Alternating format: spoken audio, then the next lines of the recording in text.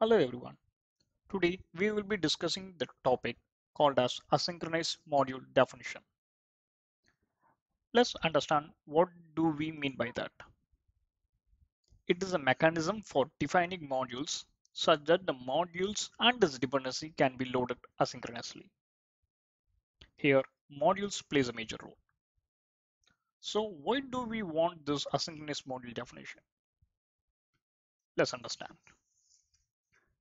Developers use these script tags. Here there are two major issues. One is that each script tag has its own variables that are loaded to the global namespace. Thereby, the global namespace is polluted. The second issue is that dependency order is important. Here, backbone.js is dependent on underscore.js. If we change the order, the scripts might break. So, the order of the script tags is important. The development gets more and more complex. Dependency management can be complex. So, how we will be handling this? One approach is that instead of this global scope, the scopes are localized to the module such that the global scope is not polluted. CommonJS came with an approach for the module format. The CommonJS modules were designed with a server mindset, as all the files and the required resources are there in the server. When it comes to browser, we need asynchronous module definition. Let's understand how we can implement that.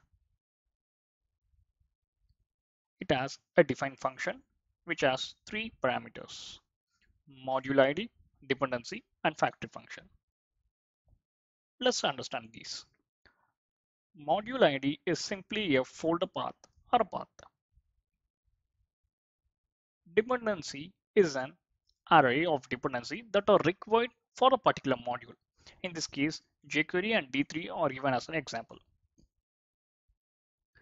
Factory function is a function that returns an object. In this example, we have used an asynchronous function that returns an object. Let's see how we can implement asynchronous module definition. So it starts with define function or module, dependencies,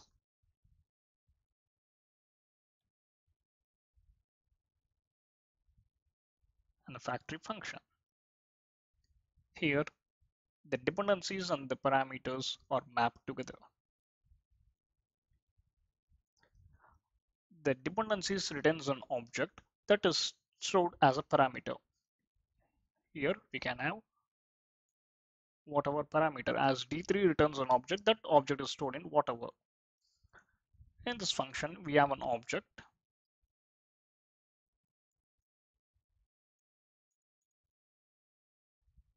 which as a function do stuff.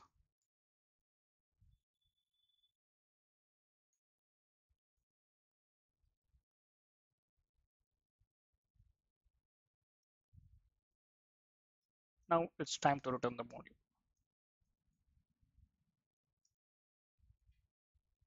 So this is a basic example of asynchronous module definition. Hope you got a clear understanding. Thank you for watching. Don't forget to subscribe and hit the bell icon. If you like the video, please like the video, comment the video, and share the video. See you until next time. Thank you.